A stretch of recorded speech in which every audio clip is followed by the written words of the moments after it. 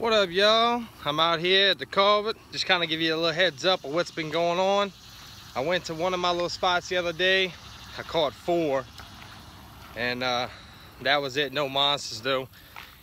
It's pretty much the volume 2 of trophy bass. I've been trying to do this for a couple weeks now. Just ain't really had the time, and then the weather's been crap, as you can see. Still got dark clouds in the air. My buddy George, who y'all seen in some of my other videos, he caught a 6-pounder out of City Park, and here's the picture right there.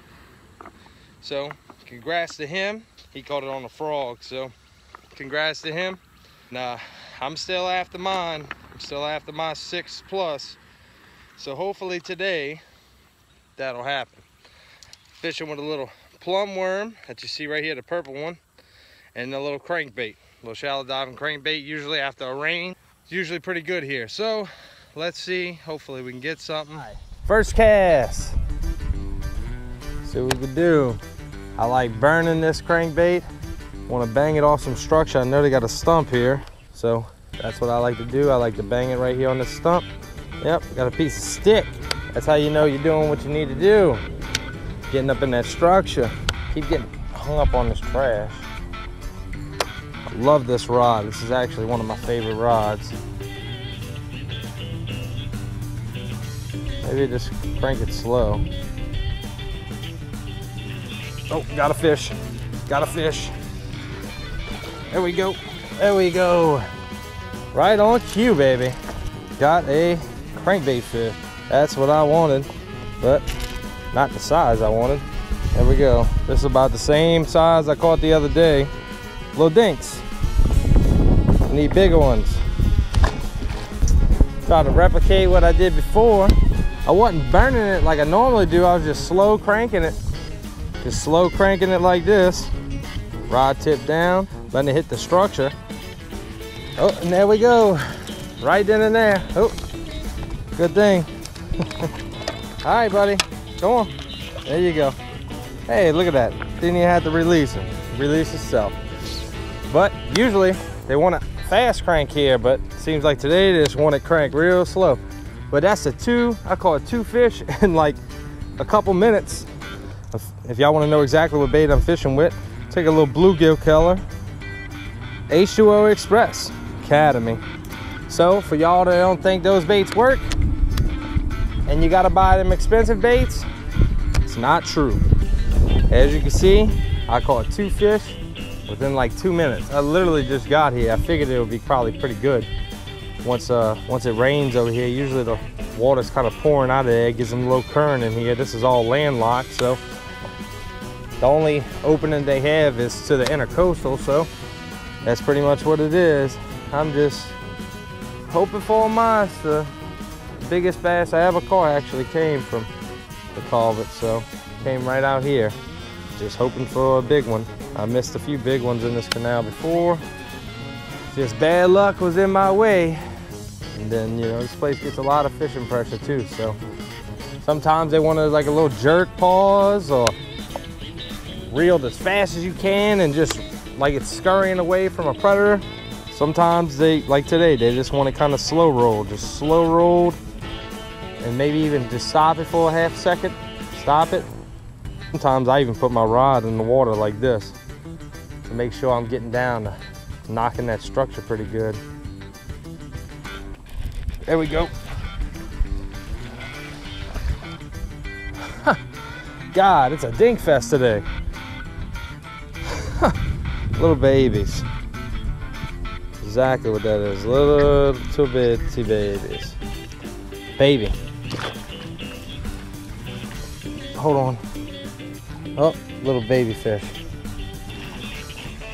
Oh, he come off. Damn it.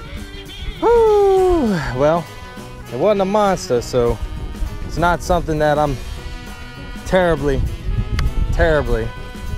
disappointed in. I hate losing fish, so it doesn't really matter what it is, but he was probably the biggest one of all the ones that I had today so far. So, I mean, which ain't saying much because probably about the biggest one I caught today is probably about 1 pound. So maybe this one was like a quarter, like 1 pound and a quarter. So, well, just lost my crankbait, so I'm gonna change it up.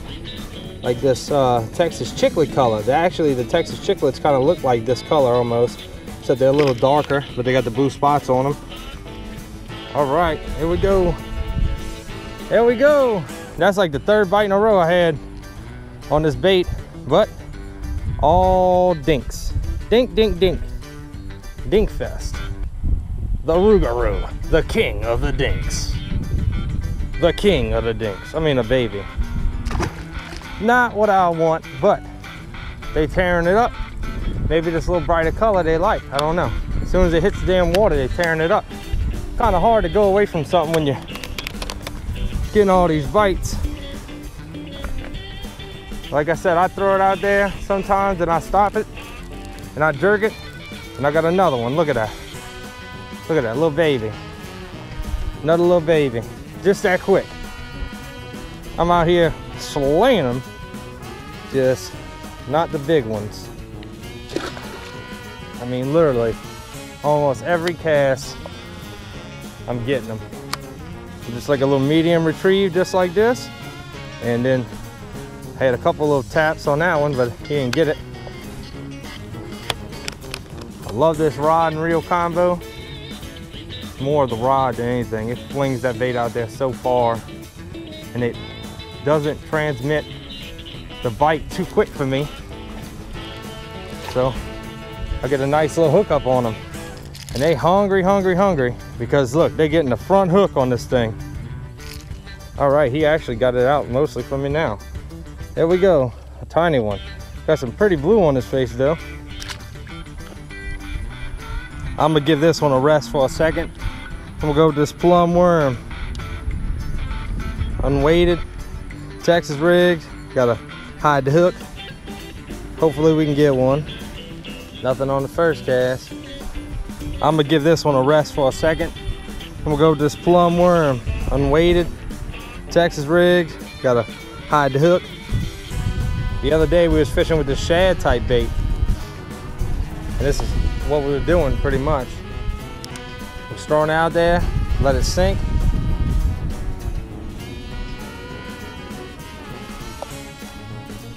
All right. And there we go. That's the nicest one so far. Little fat chunky bass. Like the worm ain't cutting it, we're gonna go back to the bomber, because I was getting a lot of bites on that, and that's what I want to fish with. So I caught one on the worm, caught majority of the bass on the crankbait. Going back down, third bait out. I really think they're just chasing minnows, or with this dirty water. There we go, got one. See, look at that. You make the right choice. But look at that, it's a baby, another baby. Wouldn't that be crazy, a big old giant bass just come and hit it. Boom, he's lit up. He got a lot of blue on him.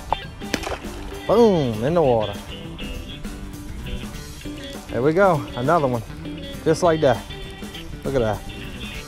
There we go, another baby. Like I said, it's pretty lights out, so it makes me happy to catch this many bass, because lately I ain't had the time to go, and when I did have the time to go, just wasn't the best of days. I was gonna take my kayak out this morning, but it looks like I'm gonna take it out this evening. I'm gonna go to this pond with my buddy Boyd.